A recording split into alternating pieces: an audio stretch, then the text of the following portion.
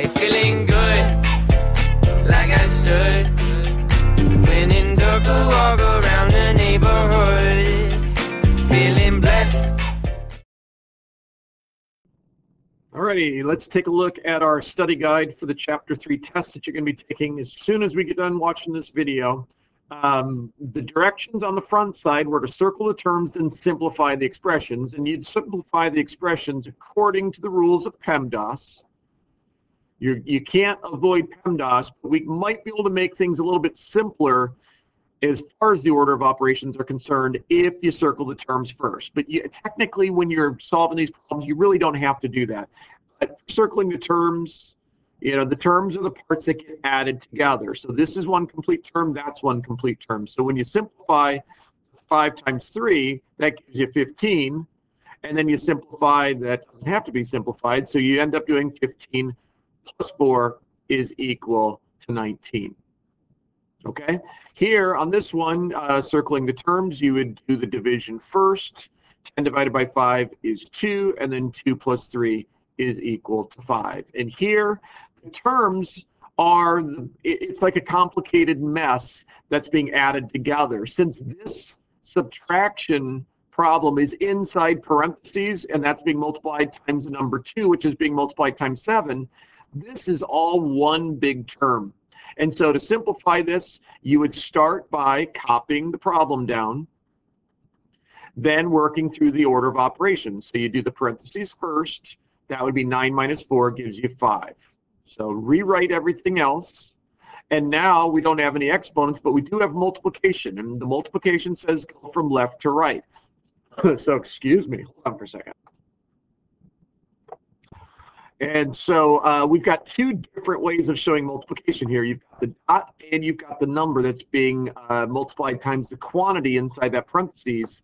And when there's no symbol in between the number and the parentheses, that means to multiply. So this is technically 10 times 7, which gives you an answer of 70, which is our answer here. Okay, so I am not going to, let me go ahead and rewrite this guy again. I'm not going to go over each one of these problems, but I'll do a couple of random ones that are a little bit more complicated.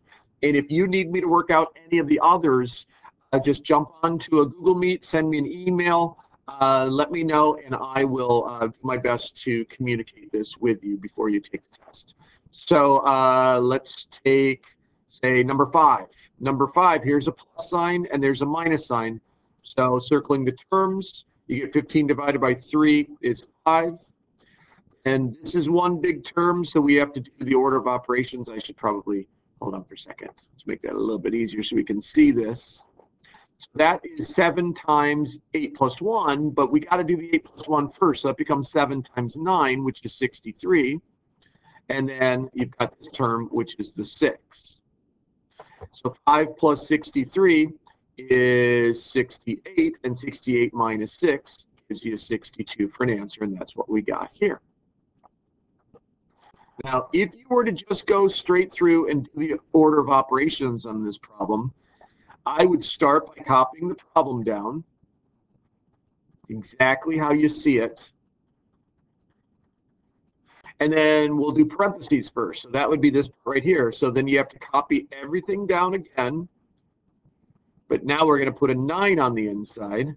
And now we have to do exponents, but there are no exponents in this problem. So then we'll go to multiplication and division. Remember, the multiplication and division can be done from left to right. The multiplication doesn't necessarily come first because it's listed first in PEMDAS. It's just, you got both of them, they're equal partners. So I'm going to do this one, which is 5, and I'll do this one, which is 63, and then I'll keep that one there. And by the time we've gotten through all of this, all we have are addition and subtraction left, which is precisely what we had here when we broke them into their individual terms and simplified the terms first. So if you understand what it means to circle the terms and what terms are, and then you just use PEMDAS for each individual term, I think you'll find it's actually easier to solve these problems. A few students that I've had in the past only do it this way. Most students prefer to go with what they know, and that is just continuing with PEMDAS throughout the entire process. All right, let me go ahead and show the rest of these. and maybe I'll choose one more to simplify. I'll tell you right now, for the test, if you can do any of these 1 through 6, you're probably good for the test. But it's good for you to be able to do the more complicated ones because, you know, they're complicated and you want to know how to do them. So how about let's do 13, and then I will do, then I'll do 19 to finish this off. So let's do 13 first. So for 13, I'm going to, let's see if I circle the terms, that's a term. This complicated mess is a term, and that complicated mess is a term. So I'm going to go 4 squared plus 9 times 2 divided by 6 plus parentheses 6 minus 1 squared. So if I do order of operations, I have to do this one first, right? So I'll just go ahead and do that term first. This is going to be 5 squared. And then I'll write everything else in because it's always good to keep track of everything. Now we've got exponents to take care of. I do have parentheses there, but there's nothing to simplify inside the parentheses. So it essentially is complete, and that's a part of a multiplication problem, which we'll get to after we do the exponents. The exponents can be done separately from each other because they're different terms. So this is going to be 16. This is going to be 25. And then we still have our 9 times 2 divided by 6. And now I can take care of this. And this is multiplication and division from left to right. So I'll take care of the 18 divided by 6 becomes 3.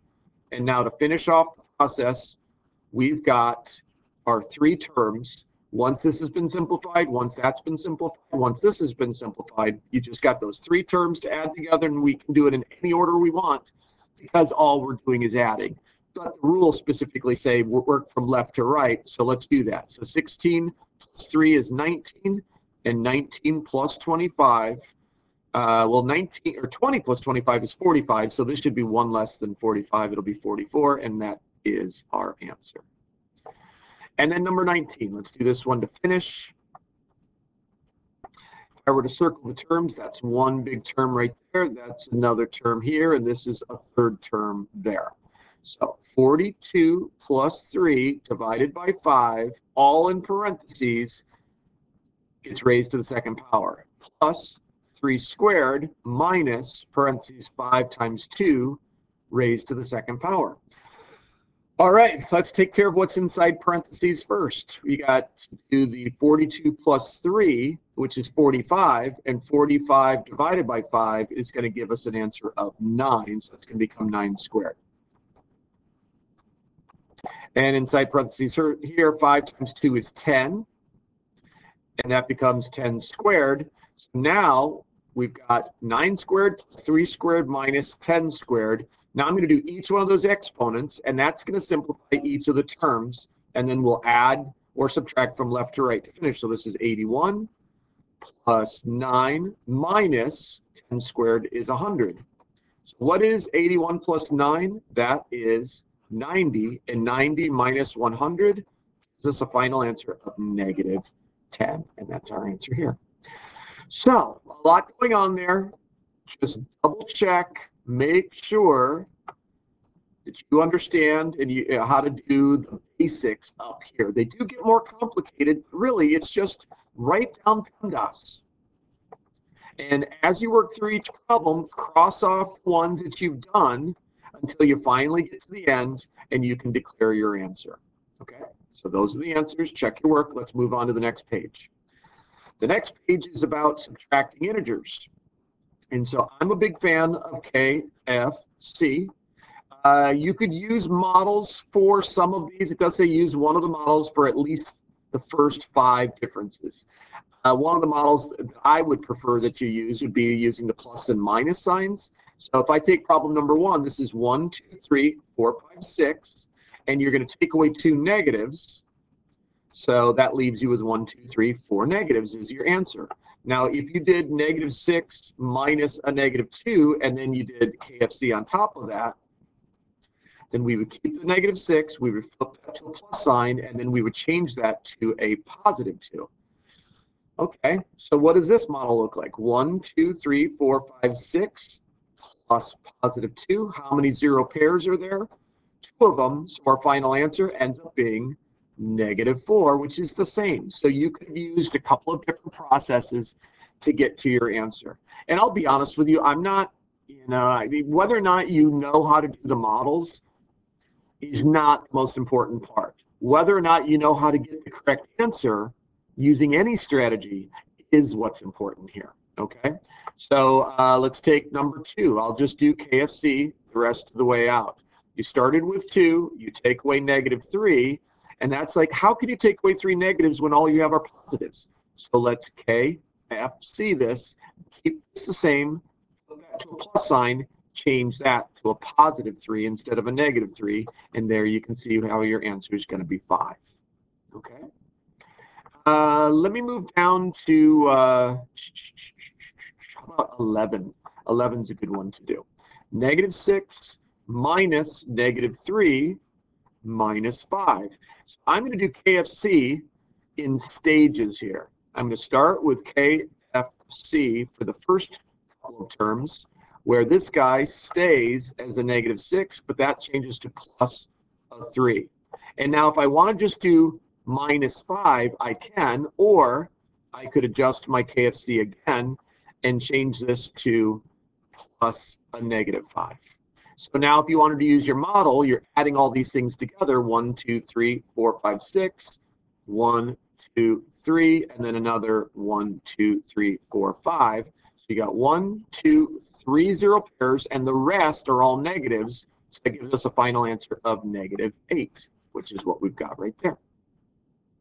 Or you could have just gone from left to right. -6 plus 3 is -3, and -3 plus a -5 is also -8. Okay? I'll do one more. I'll do number 15, and that will end this. Okay, so let's take -9 minus 9 minus a -9, and I'm going to do that KFC thing once again in stages. I'm going to keep, I'm going to keep this as a -9. I'm going to flip that to a plus sign. I'm going to change that to a -9. Then I'm going to keep this as a -9 and flip that to a plus sign and change this to its opposite, which is +9. So I've rewritten this entire expression by changing all the minus signs to plus signs and changing all the terms directly to the right of those minus signs to their opposites, right? So this became -9 plus -9 plus a +9. That's what we've got here. So we end up with -18 plus 9, or you might have recognized that this right here forms a zero pair. So eventually our answer is just going to be -9. Okay, so just like with the other problems, the order of operations on the front side of the study guide, if there's any other problem on here that you need help with, please do not hesitate to ask me questions, send me emails, and I can guide you through that before you get started on your chapter test. All right? Almost a little more than 13 minutes. All right, so hopefully you're doing well with this. You understand the basics. Go head over to the test, and good luck. Take care. Bye. Hey, feeling good.